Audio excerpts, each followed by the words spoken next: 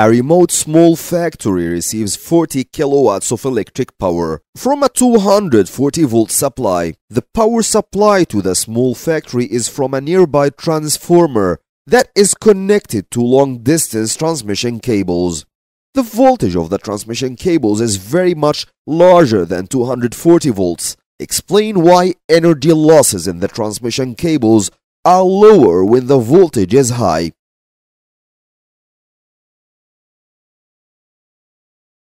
To answer this question, we must first understand how electric energy is transmitted.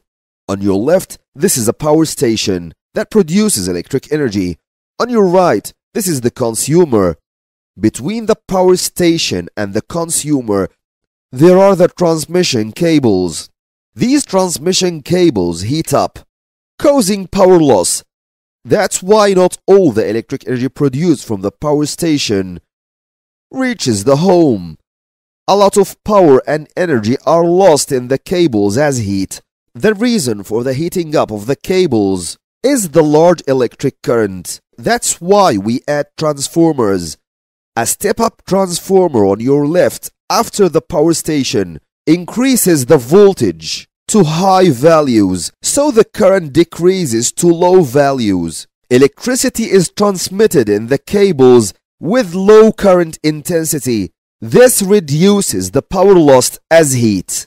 So when he asks explain why energy losses in the transmission cables are lower when the voltage is high, we can answer high current heats up cables and causes power loss. P equals I square R. This is the mathematical formula of the power loss in the cables. Low current means less power loss as heat in the cables. For a power supply, transmitting energy with high voltage means low current, and hence less power loss as heat in the cables. Here are 3 marks. Mentioning that high voltage means lower current for a given power supply, and mentioning that lower current means less heat or thermal energy loss in the cables.